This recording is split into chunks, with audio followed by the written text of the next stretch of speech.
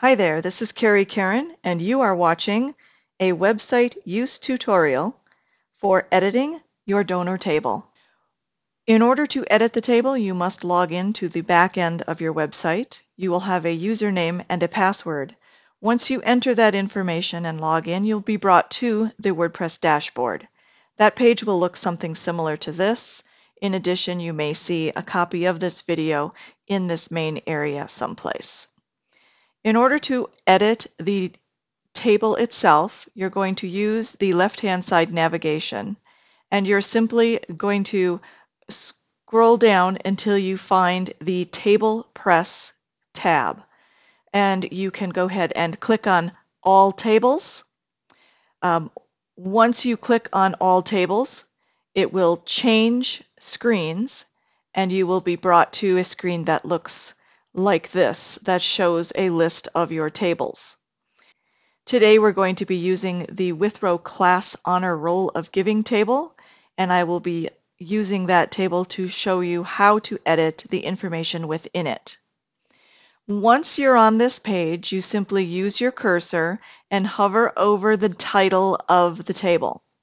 Then you go ahead and click on the Edit button, and when you click on that button, another tab will open, and it will look something like this page here.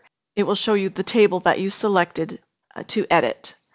So we can see at the top of the page we have our table information. The table name, you can verify that you are in the correct table by verifying the name of the table. And we are going to scroll down, and we see the data that is actually entered in the table. It works very similar to any other type of table. It has columns A, B, C, D, E, F, and G, and it has rows 1 through 12. We can use the information that we have in here and correlate it with a visual view of the front end by visiting the actual donor page. I do have that open in another tab. I'm just going to click on that and show you that very quickly. Here is the table that we are going to be editing, and this is looking at that table from the front end. So you can see that we have our different columns that go across the top, and we have our different rows that go down the side. And we have 12 because the first row is a header row. The second row is additional titles for the columns. And then we have our rank, which is 1 through 10. Okay, let's go back to the back end. Here in the back end, something that you can do, you'll notice each of the cells within the table have this little triangular area at the bottom right-hand side. And if you hover your cursor over it, you get the little arrow. You can drag this down and make it bigger so that you can see what it is you're editing inside of each of these cells. All right, so we have our rank and we have our classes, we have our donors, and you can simply click into those areas and make the change. So in this case, I might hit my delete or my backspace and then type in the correct number. I know I'm just going to go ahead and use the same number because I do not want to actually change any of the data.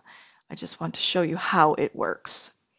And you can go through and you just edit each cell the same way that you would edit it in any other HTML type table. The only difference is that this has the table cells already created for you.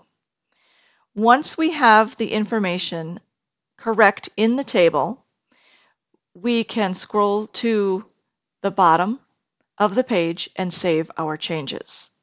You click on Save Changes, and you should get a success message right below it. Saving was successful, and it was saved.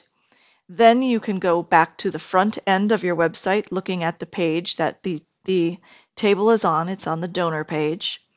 In order to see the changes, if you already had your page open, be sure to refresh or reload the page, and it will reflect the new information immediately. This concludes the tutorial for editing the donor table. Thank you very much, and I look forward to another training soon.